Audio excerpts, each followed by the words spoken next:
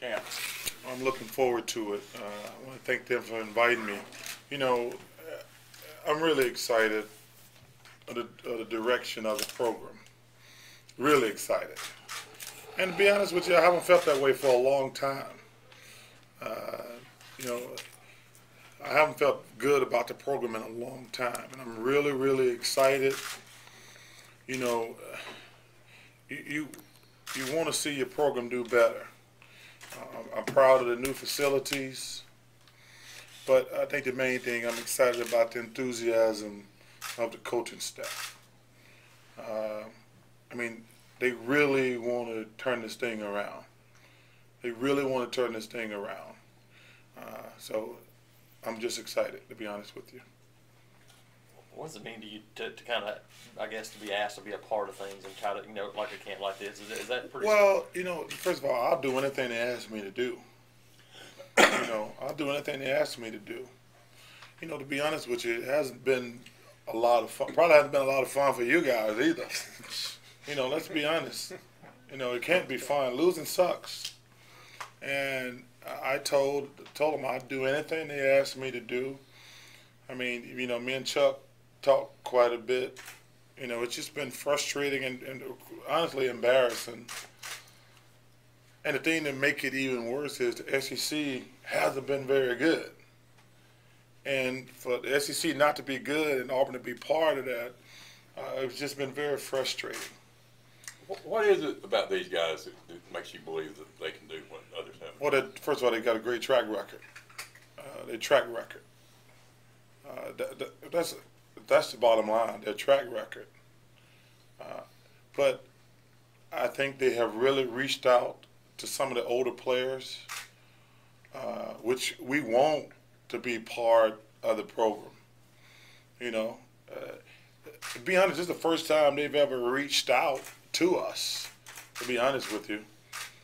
I mean, we want our school to do well. First of all, let's repeat that. We want basketball to do well.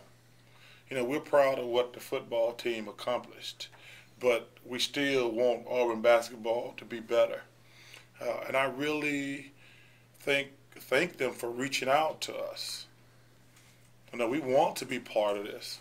Talk about the talent level that's here today. I mean, think about that. Think about the talent level here.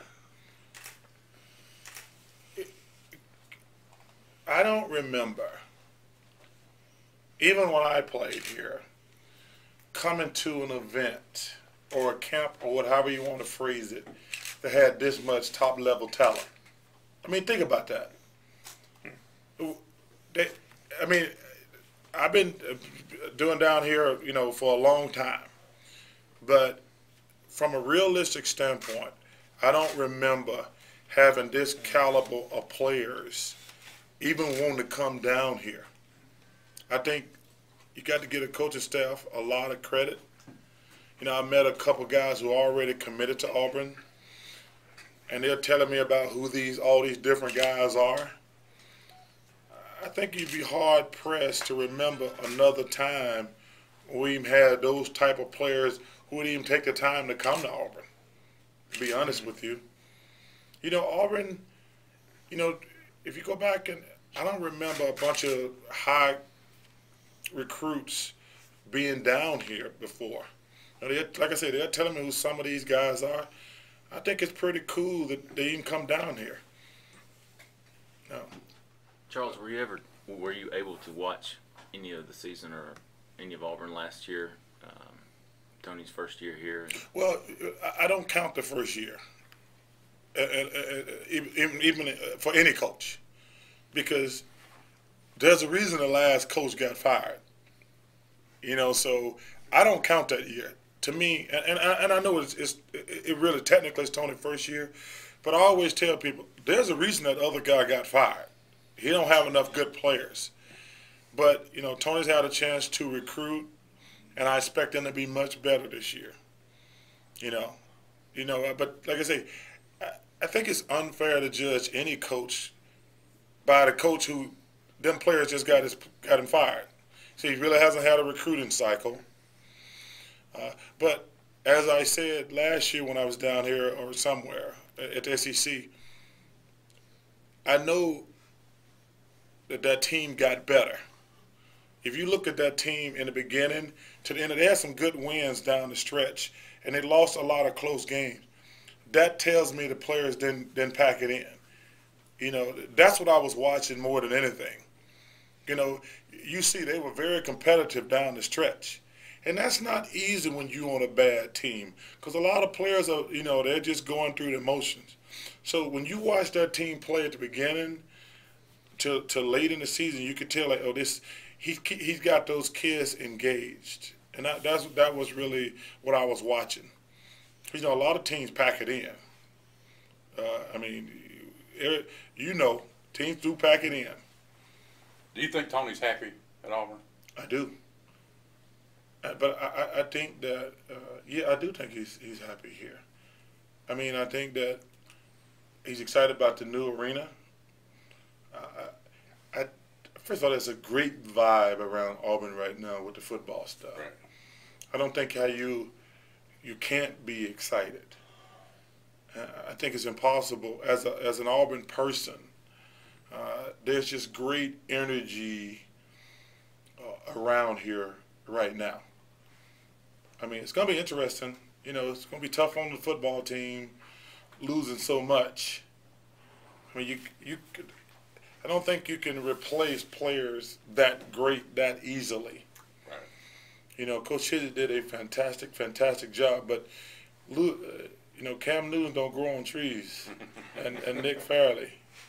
So that's going to be very difficult. But there's just a great energy around here right now.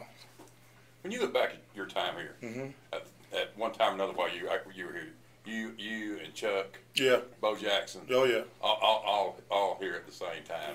When you Frank look back at Thomas? Frank Thomas, yeah. You know, I spent the week with Bo, actually, and we have this running dialogue. We were up in Canada playing golf all week,